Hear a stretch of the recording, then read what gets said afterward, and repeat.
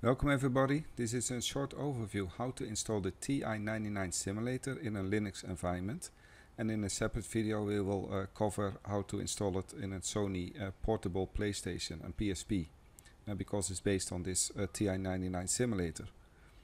So you can actually find the simulator at this web page over here. So if you scroll down you can find the Linux images over here. So this is the latest one per today. What I'm going to do is I'm going to run it on a Windows 10 professional system, and I'm going to run it in a virtual box. So I downloaded the virtual box over here, this version here for Windows. So I installed this virtual box version, and then I installed this Linux version, the Linux Mint 70.3 Rosa Cinnamon 64-bit version, which you can find over here. And I installed it in that virtual box. Now the additional software I used here is the PSP software, which we're going to use later as well. We can download that at this web page. And if you scroll down, there's here a download file option where you can download this package. Now if you look inside this PSP TI-99 package,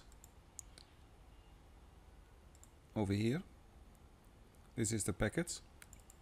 Then we see this type of files inside. Okay, so we have cartridges, the ROMs, etc. So all those are included in that PSP package already. And this one actually includes the ROM files, which we need later as well, because the original TI-99 sim doesn't include the ROM files, because Texas Instruments doesn't allow them to distribute. Okay, so that is the PSP TI-99 file.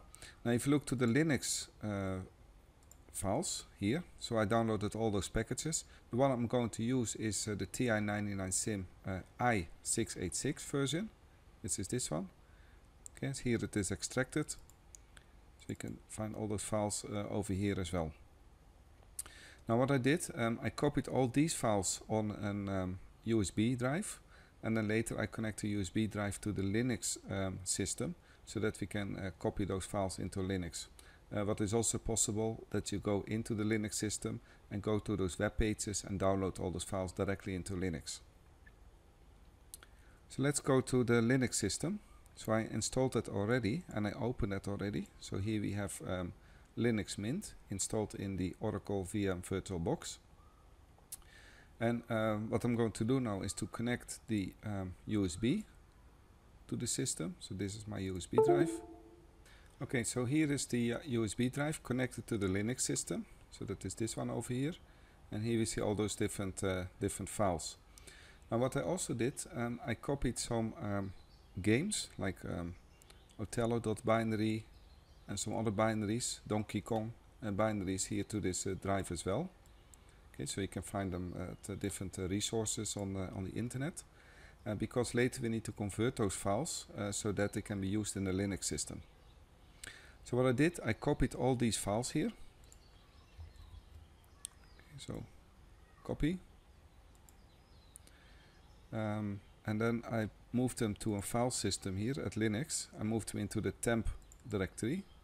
Okay, so you see all those files already here, but I will copy them again. So I paste them here.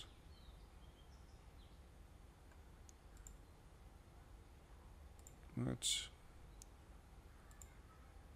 replace. Okay, so all the files are now in the temp directory. And now if I go to a terminal window over here,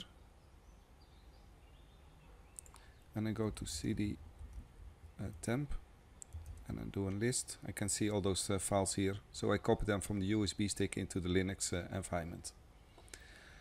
Now the next thing what I need to do is to install the simulator.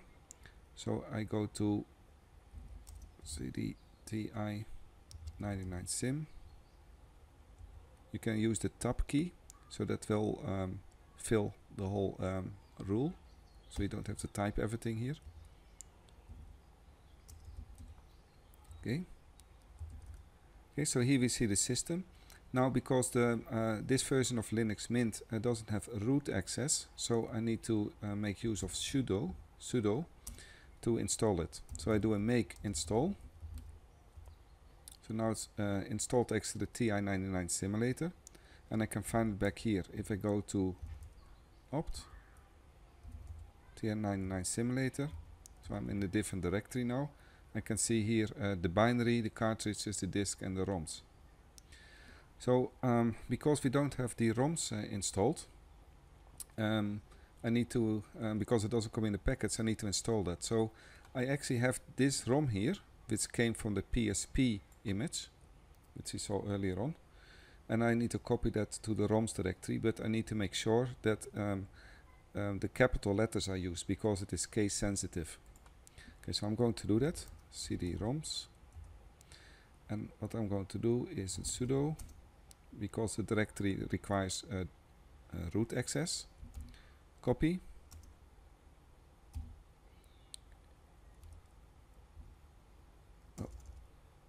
temp directory TI-99.4a.ctg, and that need to go to the current directory, but it needs to be capital letters 994a.ctg. I also will copy the speech ROM, because it was also in the package, temp speech ROM binary to the current directory. Okay, so now I list the files. Now in the TI-99 ROMs, we have the speech ROM bin and the ROMs over here. So now I go one level up and I go to the cartridges.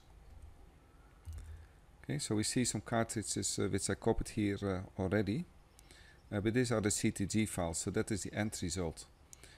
Normally the files are in a binary format, so if I go back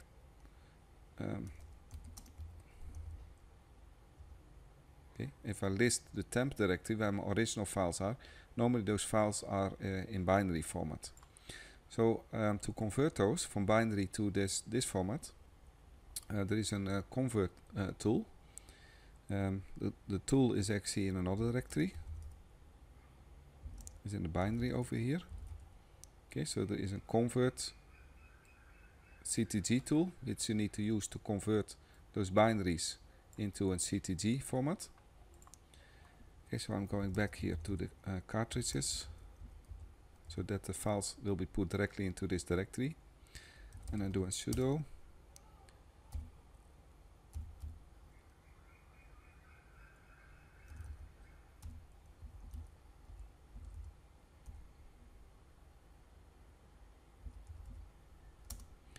and I need to get it from the temp directory. So for example Donkey Kong, make sure that it is case sensitive, binary, and I will copy that here. So you see it will convert.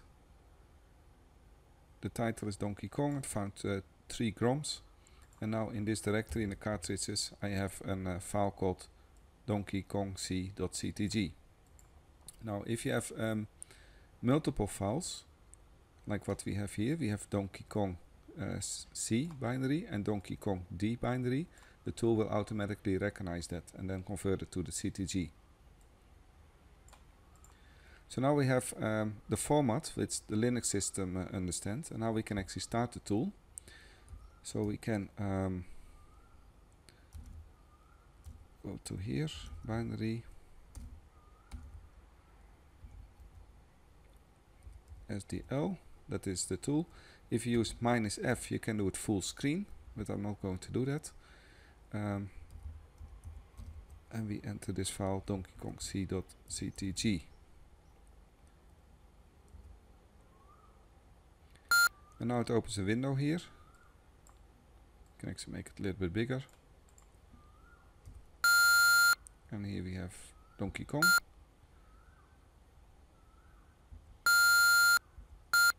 For whatever reason it doesn't start here. So we converted Donkey Kong, but for whatever reason it did not work. Earlier on it was working, but here we can see it using parsec, so it is the same principle. So here we have the parsec file. We open it. Open parsec. Can make it a little bit bigger as well.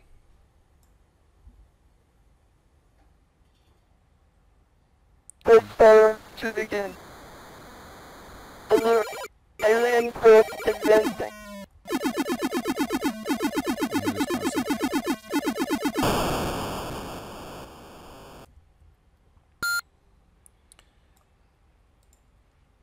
Okay, so for a strange reason, sometimes not all the binaries get converted properly. What is possible? Here we see all the different options of the TI-99 simulator. Here you can use -F for full screen. You can make of joysticks as well. And if you have a graham cracker file or a disk file, then you can also let it work together with disk systems and a graham cracker. Okay, so that's the end of this short demonstration how to make use of TI-99 simulator in Linux.